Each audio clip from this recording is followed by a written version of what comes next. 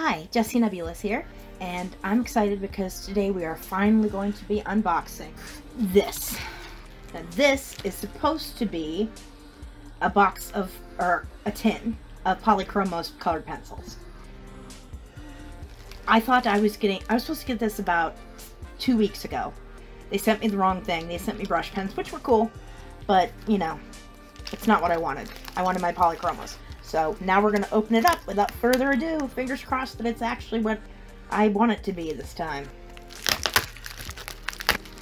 Okay, the moment of truth.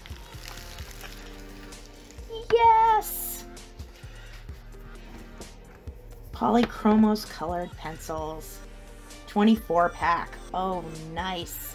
Ooh, I'm excited. Look at all the beautiful colors we get. Oh, they're so pretty. Oh, they're gorgeous. I have an art on. Okay, enough of that. The Faber-Castell Polychromos. So beautiful. Faber-Castell is a German company. Most people say Faber-Castell, but I asked a German, and he specifically said it is Faber. There's no purple. I will have to make my own purple. We can make our own. You are Helio Blue Reddish. Okay, fair enough. So it has the names. You can't really read it because it's shiny in the camera, but it has the name of the color, both in English and in German. There's little stars on there, and that's indicating the light fastness. And light fastness is just a pigment's ability to withstand fading in sunlight over time. And I think 3 stars means above 100 years or 150 years or something, that your piece will still be standing and bright and colorful. And you'll note that not only does it have the light fastest colors in the name, it is also capped on the end. This is wonderful because this actually protects the lead inside the pencil. Because it's a good quality pencil, and it protects it from, like, if you drop it, it's less likely to shatter inside. Alright, let's get to swatching. Okay, for the white, the way we're gonna do this is we're going to take a kind of a medium color, this dark red, and we're going to put down a little bit onto here. Because obviously white's not going to just show up. So to test the white, and I kind of know how this is going to go because I've used Polychromos white before. We're just going to put down a little wash of color. It's actually a little darker than I intended, but oh well, it's not a big deal. Okay, put down a little bit of that. And see how opaque it is. Or in this case isn't, because Polychromos white is not very opaque. It does help blend it a little bit, as you can see, but it doesn't really cover much. It doesn't lighten it much. It will help with blending. And as you can see, it matches quite closely, in fact. Most of the colors that I've used at Polychromos, I've only had a 12-pack before. But the colors do match the caps pretty closely. Something that's nice about Faber-Castell is that their colors match each other from different mediums. So these are the Pit Artist pens that they accidentally sent me last time instead of these pencils, which turned out to be okay because I really like them, so they're really cool. We'll go ahead and do a little swatch over here, and then we'll go ahead and test it next to that and see how close it is. I would say that's a pretty damn close match. That is impressive. I'm kind of glad they sent me the wrong product because I ended up really liking those. On with the swatching. Swatching is important because although in this case of Polychromos the lead does match the color of the casing pretty closely, as you can see that's a close match. Not all pencils are like that. Plus, it'll give you an idea of how the medium actually works on paper. I'm curious about how these match up with my 12 set. Apparently you say dark red in German as Dunkelrot. Dunkelrot! I don't know if that was a German accent. I have no idea. See, I don't know why we need 4 blues and 4 greens, but no purple. And it just seems like colored pencils. They just skip over purple so just often.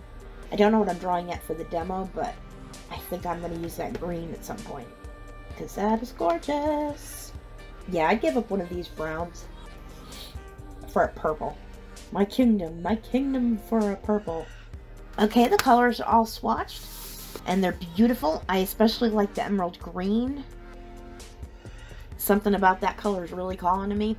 So I'm thinking we're definitely going to do something with it. I like the combination of the emerald green and the light green. So we might be doing something with those colors. And when we're back, we will work on a demo. I've just got to figure out what we're going to draw.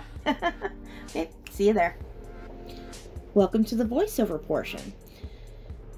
First off, if you hear any rain noises, there's nothing I can do about that.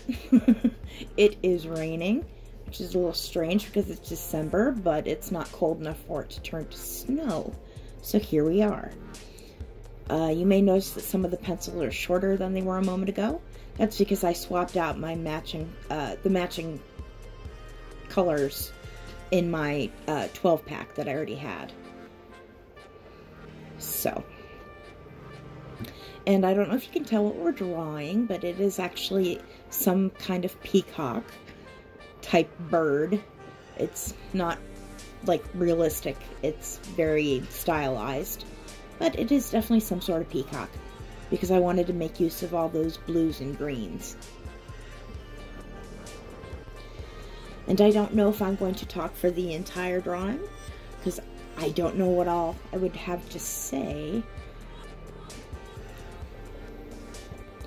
I suppose I could give you a little bit of information on how to use Polychromos, even though I plan to do a Polychromos like 101 basics video next. But I can give a little bit of tips in this one. Polychromos, it's a pencil that might be more difficult for beginners to blend with because it's an oil-based pencil, so it's harder than a wax-based pencil. So it doesn't have that creamy blendability that you get with like most wax pencils, like Prismacolor. So they don't blend the same. You have to layer and layer and layer and layer and layer and layer. Or you can use odorless mineral spirits or some other kind of blending agent. I have chosen not to do that with this particular one. I'm just going to layer for this piece. Oh, and we're all the way down to the wing now. What's kind of funny is I was so gung-ho about that particular green, and then I ended up not using it as much. I actually ended up using the light green the most. But I still used the emerald green for some of the details. But definitely didn't make as much use of it as I thought I would when I first swatched them. Not that there's anything wrong with it. It's just it would have been too dark. There wouldn't have, the saturations would have been too similar between the blue body and the feathers down here had I made them darker. There wouldn't have been much contrast or anything. So I wanted to keep the feathers lighter in tone, so I used the lighter green. And I honestly don't know what else to say. I am just going along layer by layer slowly. This piece took about, I think, 2 hours maybe, because colored pencil is a very slow medium. You have to have patience when you do colored pencil, because otherwise you're just going to be in a world of hurt. You can't really rush colored pencil. It just doesn't work that way.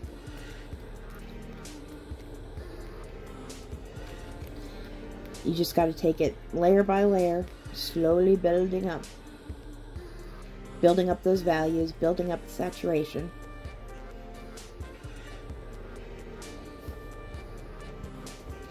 So when I'm recording this, it's actually right before Christmas. But I think by the time I post it, it's going to be after Christmas. Possibly on New Year's Day. So, hey, let me know in the comments how your holidays are going. Or how they went, depending on when you see this. You could be watching this 10 years in the future, assuming that the world hasn't boiled by then.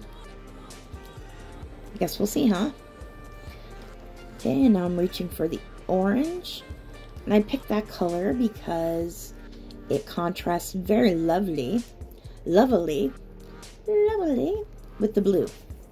Because they are complementary colors, which means they look great next to each other.